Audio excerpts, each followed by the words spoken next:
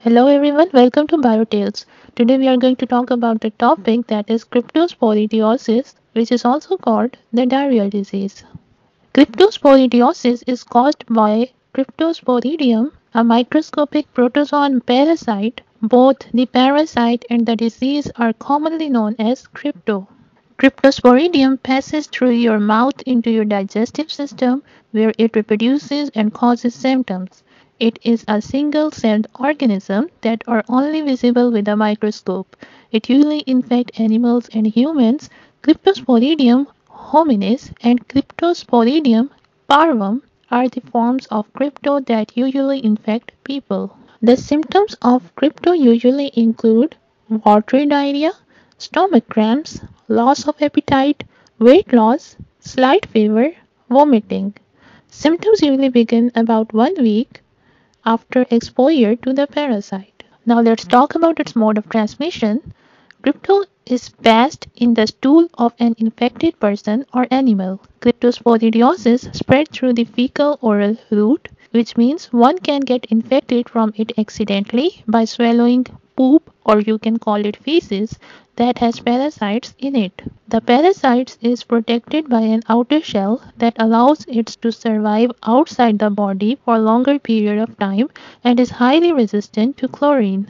Crypto can be transmitted by swallowing contaminated water while swimming or drinking, having contact with animals, especially cows and goats, and their environment, having contact with people who are sick with crypto, especially in childcare setting, swallowing crypto oocytes picked up from contaminated surfaces like changing tables, door handles, or toys, eating unwashed fruits and vegetables, drinking unpasteurized apple cider, unpasteurized milk, or eating food made with unpasteurized milk.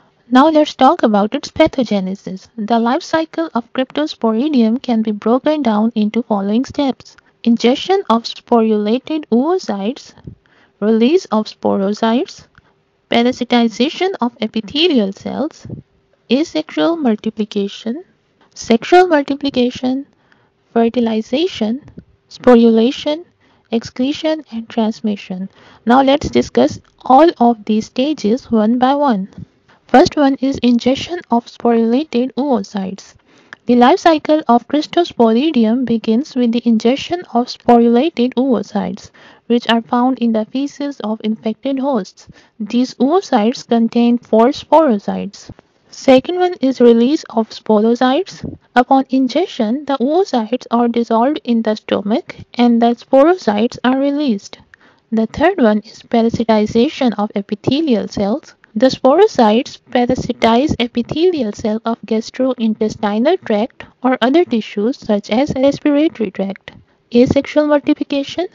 In these cells, the parasites undergo asexual multiplication, producing multiple copies of themselves. Sexual multiplication. After asexual multiplication, the parasites undergo sexual multiplication, producing male microgametes and female macrogametes gametes. The next step is fertilization. Upon fertilization of microgametes by the microgametes, oocytes develop. The next step is sporulation. The oocyte mature and sporulate in the infected host, producing two different types of oocytes. Thick-walled oocytes, which are commonly excreted from the host, and thin-walled oocytes, which are primarily involved in autoinfection. The last step is excretion and transmission. Oocytes are infective upon excretion, thus permitting direct and immediate fecal-oral transmission. The life cycle allows Cryptosporidium to infect a wide range of hosts and to persist in the environment through the resistant oocyst stage. Now let's see how cryptosporidiosis can be diagnosed. The diagnosis of cryptosporidiosis is made by examination of stool samples. The detection of Cryptosporidium can be difficult, therefore doctors may ask patients to submit several stool samples over several days.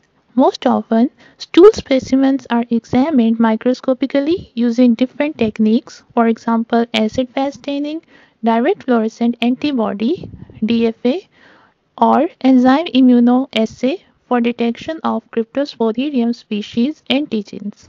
There are some molecular methods like polymerase chain reaction, which are also called PCR, that are increasingly used in reference diagnostic labs since they can be used to identify Cryptosporidium at the species level. The tests for Cryptosporidium are not routinely done in most laboratories, therefore healthcare providers should specifically request testing for this parasite. Now we see that how this disease can be prevented. One can reduce the risk of getting crypto by following these recommendations. Wash your hands often with soap and water. Alcohol-based sanitizers are not effective against crypto. Do not swallow water while swimming. Wash your hands after contact with farm animals, pets, animal poop, and animal environments. Do not drink untreated water from lakes, rivers, springs, ponds, and streams. Do not drink raw, unpasteurized milk or cider. Use caution when traveling in countries with minimal water treatment and sanitization system by avoiding tap water, fountain drinks, ice, and raw foods. If one feels symptoms of crypto, then he should contact healthcare provider for proper diagnosis. People who are infected with crypto shed the parasite in their stool while they are having symptoms and for about 2 weeks after symptoms have stopped. People who have symptoms of crypto can reduce their risk of spreading the illness to others by following these recommendations. Wash hands carefully and frequently with soap and water. Stay out of pools, splash pads, and lakes while sick. If diagnosed with crypto, do not swim for at least 2 weeks after diarrhea stops. Do not bath with other while sick and for at least 2 weeks after diarrhea stops. Do not attend or work in childcare setting or preschool until 24 hours after diarrhea stops. Wait to have sexual activities until 2 weeks following the end of symptoms. Let's see how cryptosporidiosis can be treated. Most of the people with a healthy immune system do not need to be treated as cryptosporidiosis will resolve on its own. In those who have weak immune systems, the focus of treatment is often on getting the immunity back. Otherwise, a medicine called nitazoxanide can be used to treat this parasite. So that was all about cryptosporidiosis.